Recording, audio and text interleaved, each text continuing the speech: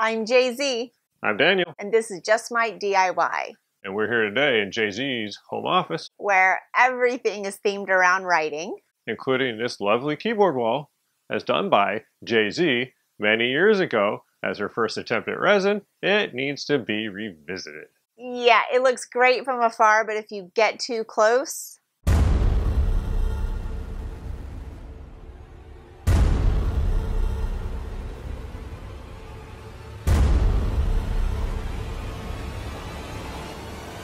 It's a horror story. it's pretty bad. But now we know what we're doing with resin, so we're going to redo this wall and show you how it's done. Okay, so I think he's awkwardly staring at me because he wants me to kick this section off since I've done it before. Okay, you actually need very few materials to make this whole thing happen. First and foremost, half-gallon paint can lids. Very important to have those. Also very important, cargo pants to carry the paint can lids around in. Hands-free.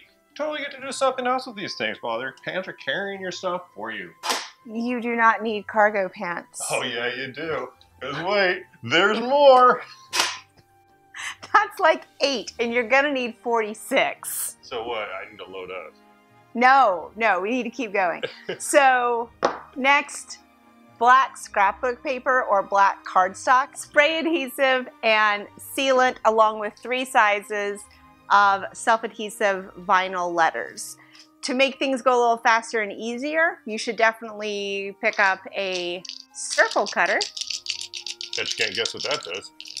It cuts circles. It rattles. It is. It can like double as a rattle with a very sharp blade in it. Yeah, Don't give that to your kid. Kids, yeah. No, definitely not for kids. Let's go ahead and get started. Before you start cutting all of your circles, you need to test a few of them to make sure that they fit inside the paint can lid that you're going to be using.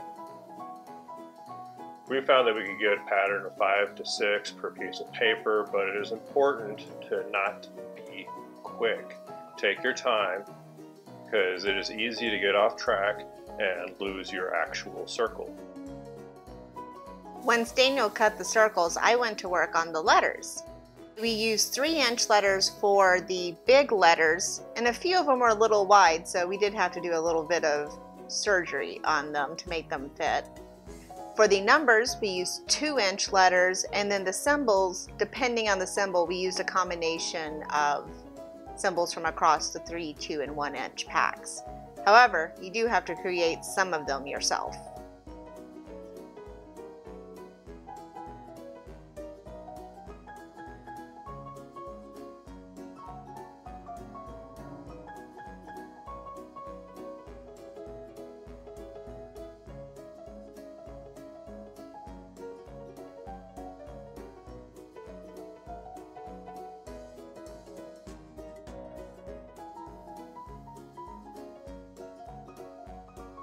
Use 1-inch letters in particular for the shift key and the shift lock. Just be careful of spacing because those letters get a little wide.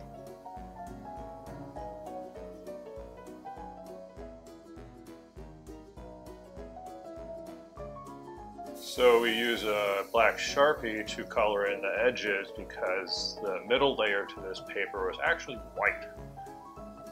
If your paper doesn't have that, it's fine.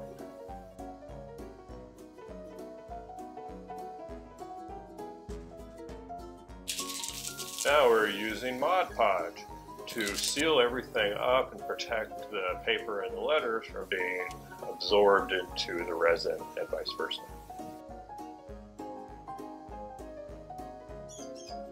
It's important to give the 15-minute wait time between coatings, as we ended up doing about 4 or 5 coatings.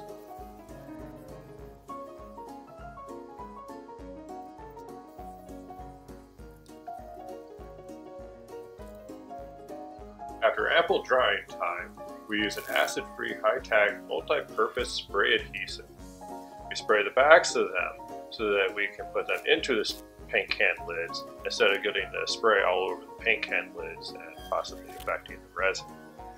Make sure that you get the edges of the letters most securely or you will have fun with the resin pour later. Now it's resin time! So this is actually a pretty straightforward resin pour, but I will say this is where I kept messing it up last time. First, make sure you're working on a level surface and put down the drop cloth. We like to double glove when we're working with resin because it gets a little messy. Mix your resin according to the instructions on your bottle. We use ProMarine because it has a high UV rating and chances are good that it won't yellow as bad as one of the last resins I used did. You want to make sure to fill in the paint can lids all the way through the first ridge in the bottom. You'll see that we are rocking them around to make sure that the resin distributes evenly over the inner ridge. And of course you need to play with fire. By play with fire, I mean use it to pop as many bubbles as you can as early on. Just don't overheat them or you may see some smoking, and that is not desirable. The resin is cured and we are ready for install. Yay! Yay! So we're actually going to install this using the Command Picture hanging strips, which are a lot like Velcro. So since we are doing a reinstall and you would be doing a fresh install, we're going to talk you through a little bit differently here. You would take both sides of the picture hanging strips, put them together, like very together. Put them on the back of your key after you peel off the sticky.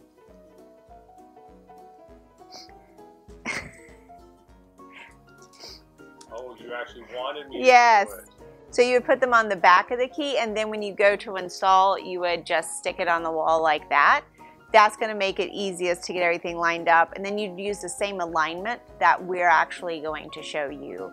But ours is going to be a little different because we got to take this one down, and we'll already have half the command strips there.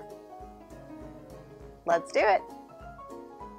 The key thing to doing the install is having an equal space and making sure it's level. We had a little piece of cardboard that we used to ensure the right spacing, and then a small level that we put between two keys and kept going with it to keep everything straight. Once we got to the second row, it was easy to use a ruler for spacing, but we always rechecked with the level as well. The last thing to know, the reason we use Velcro is so you can reposition the keys if you put one on a little wonky, so don't worry if it's not quite straight up and down when you first put it on.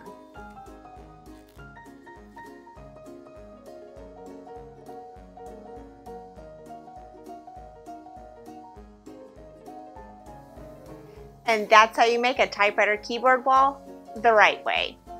So if you liked what you saw, click the subscribe button, click that like button, ring the bell so you know when we post future videos, and check out our list of materials down below. And if you're not watching this on our website, head over to justmydiy.com for other tips, tutorials, backstories, and more. Thanks for watching.